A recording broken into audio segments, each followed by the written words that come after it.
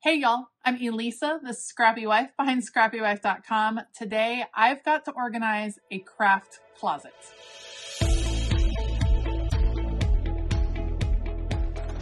Alright, so if you have been around for a while, you know I have a lovely craft studio, but within that craft studio is this craft closet.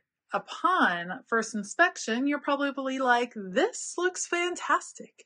And it does. There's a lot of organization, but the issue is that I've got to reorganize it for a few reasons. First of all, I have to move some more stuff into this craft closet to make room for other things in my craft studio.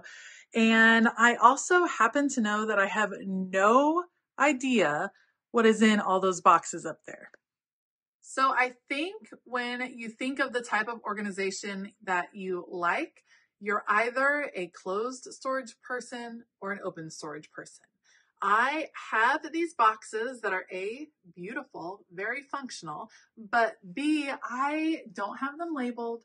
When I put things in those boxes, I don't grab for things out of those boxes, not very often. So what I need to do today is go de-stash what is in those boxes, go through them, declutter, get rid of stuff I don't want. These are old projects that need to be gone through and sorted out in there. I have a lot of stuff right here that needs to get de-stashed, decluttered, deorganized. I love my system for organizing paper. However, it's overflowing a bit and there's a lot going on. As well as I just need to do some rearranging because there is going to be some new things coming into my space. I have a new printer on the way. I have a new Cricut on the way, and this area over here is full. And we're not even going to get into the Alex drawers right now because those are their own thing, I guess you would say. So here's the plan. I'm going to start with the decluttering, destashing. We're going to take pretty much everything out, go through it. I'm going to talk through it with you as I do it. And we're going to see how far we get. Then I think next week we'll be getting it all back together. So let's start destashing. All right, so now that is cleared out, I can take a little time to do some destashing, which is what has to be done with all of this stuff. So I'm going to go through the boxes, the papers, all of this business. Don't forget all my 12 by 12 paper got moved over to here. I'm going to go through it all, do some destashing, and before I start putting it back, we're going to talk about how to make a plan for how this will work. And now the destash process. I opened up every single box, took everything out of the boxes, and then checked what was in there.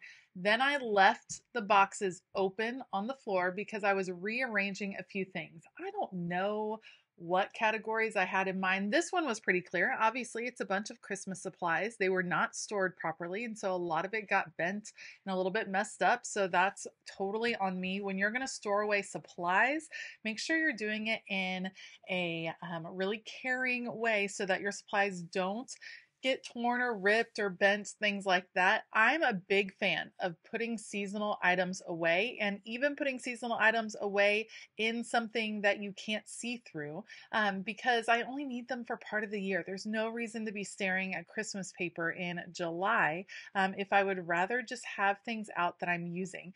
I also had a bunch of things left over from a huge Patreon project that we did in December. I needed to clean that out, and I wanted to reclaim this beautiful rainbow basket. It's like my favorite basket ever from, let's see, where did I get that one? The Container Store. It's from the Container Store, and I love it.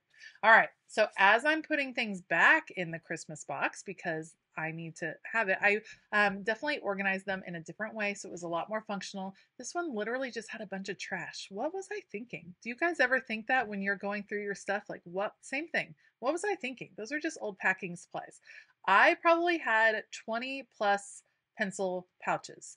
Apparently, I'm a closeted bag lady. Like, I just love pencil pouches. So I had to let many go. I kept a lot because I do think that they're really functional and I've used them for different projects in the past. So we're going to keep some. We're going to put the other ones away. and close that one up. Now, some of the bins I went through and didn't discard anything. This is one of them. The collage bins were the same way. I use these materials. I reach for them on a regular basis. I just wanted to go through, organize them a little bit better. I did destash some of my smaller paper and paper pads that were almost completely used up. One option for paper pads like that is you can go ahead and rip out the paper and save the individual papers. It saves less bulk. For me, I knew that I had really gone through those paper pads and gotten all of the pieces out that I loved, so I just discarded them. The ones that only had just a few papers left, I think that that's okay. All right, these are old devotional kits. I get asked all the time, when do you break up kits, either scrapbooking kits or devotional kits? I break it up, a devotional kit like these from Illustrated Faith or By the Will for God, after I have worked through that devotional.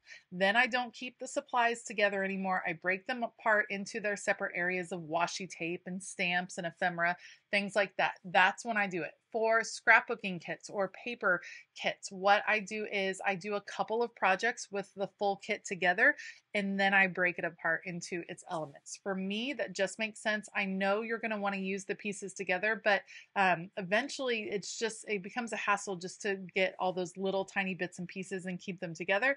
For me, I eventually like to break them into their separate sections. Man, do I have a lot of paper. These are kind of my miscellaneous 8.5 by 11 paper pads. Again, cleaning out some of the trash that had been there for a while, trying to figure out where things are going to go. These are hard. These are a bunch of contact cards and sticker sheets from Go Wild, which was a wonderful conference that I've been to. I'm actually going to keep those for a little while longer, and I'm going to challenge myself to use them. Sticker storage always challenges me. This is my small shop sticker storage. We're going to kind of see how it goes. This is my basket. I thought maybe putting it in the rainbow basket will make me grab for these more often. And now for the thing that challenges so many of us crafters. This is my 12 by 12 paper. Now, I store 12 by 12 paper kits in these plastic sleeves that I get from Amazon. I will link them below.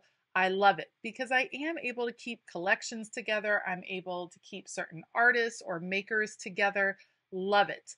However, sometimes they become, I don't know, like a trap for a bunch of scraps. I do like keeping scraps for a while, but eventually it's time to clear out those scraps. If you haven't used them for years and years, you might not actually use them. And that's what I was coming up against with a lot of this paper collections that I'd had for well over a year, some of them 2, 3, 4, 5 years, and hadn't really used them. So it was time to kind of clear them out.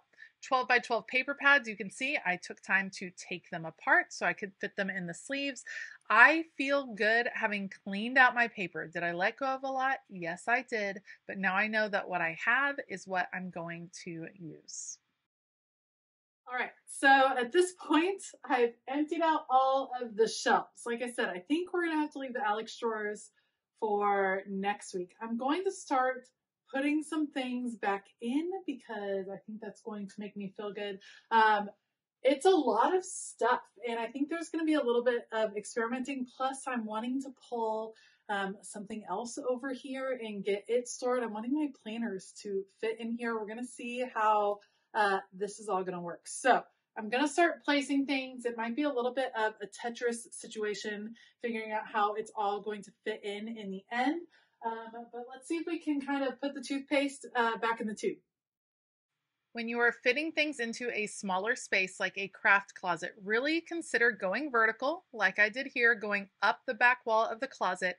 And then I always consider eye level. Where are the things I'm going to reach for the most? Where are the things I'm wanting to see the most? I want to put those at eye level and in the middle because that's where I'm drawn to. That's where I'm going to grab for supplies. And so if I'm putting supplies on the edges or up really high, those are going to be the pieces that I don't need as often, that I'm going to have to pull down a bit more intentionally. And that helps me make sure that I'm really getting the most out of the space and that it's really functioning for how I like to craft. I keep my 12 by 12 paper in these plastic sleeves, and then I use pot lid holders to hold them in that vertical position. It just allows me to see them a little bit better. I'm creating a small zone over here on the right. I plan to put my printer, my current printer and my new printer over to the right side in that kind of corner area. So why not have all my printer paper in that area as well? You can zone even in small places. I'm moving my paper pads, my 6x6, all my smaller paper pads all over to where the other 12x12 paper is. So now I have a paper zone with collage pieces as well. It just makes sense to kind of zone out some of your pieces. These are my basic office supplies. These are things that my family reaches for also. So I'm going to keep those in the middle so that it's easier for them to get to. More paper makes sense to have it go all on the paper shelf. And then these are dry erase pouches actually, and I use them to hold my colorful paper scraps that I need every now and then. So I have I picked those up at the Dollar Tree. They're dry erase pouches that you can use in classrooms, but they also hold my scraps really well.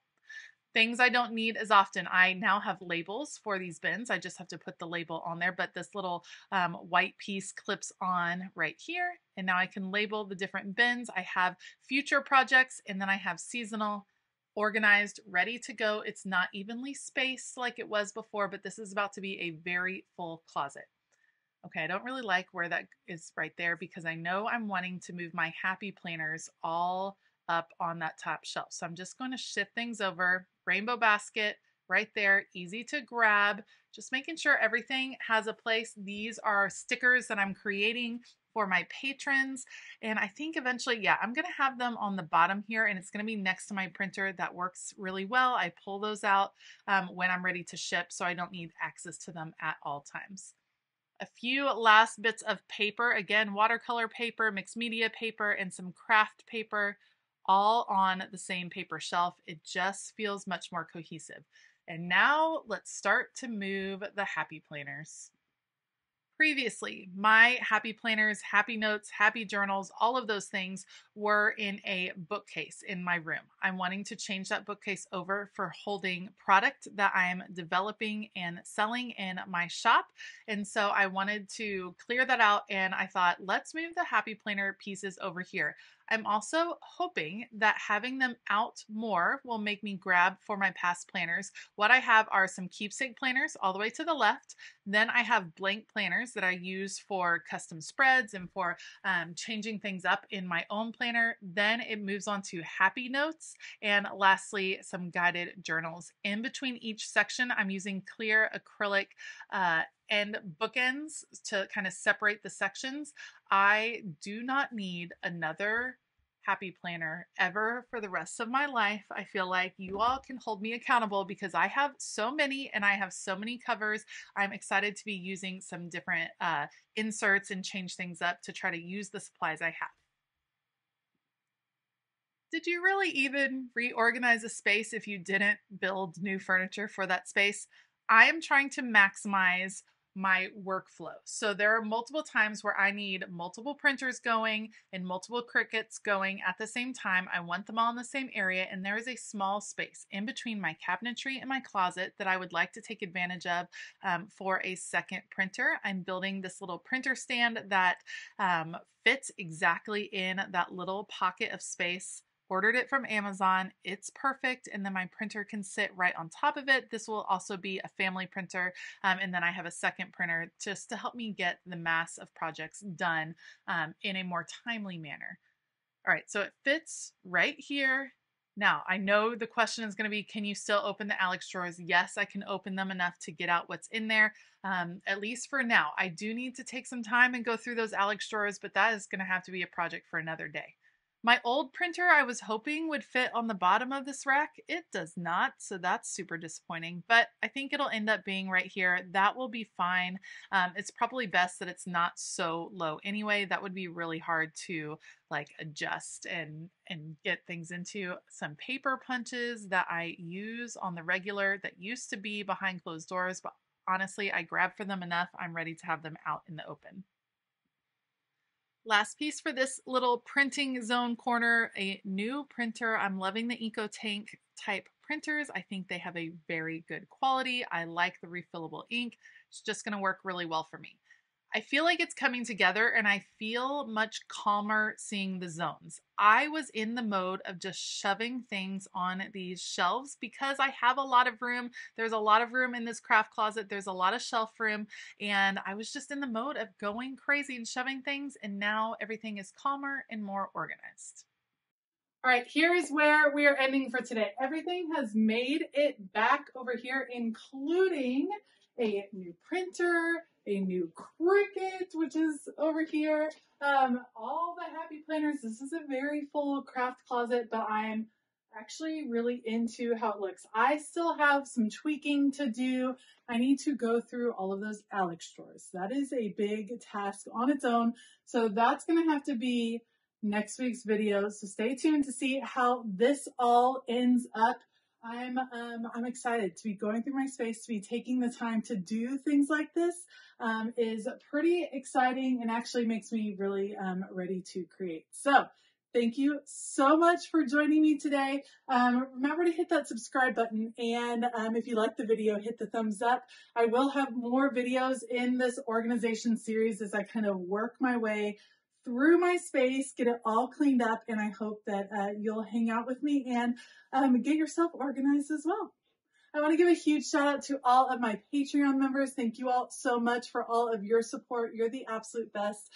Join us over on Patreon. It is a fun community full of crafty people that are there to cheer you on, and we would love to have you. So check out Patreon down in the description box below.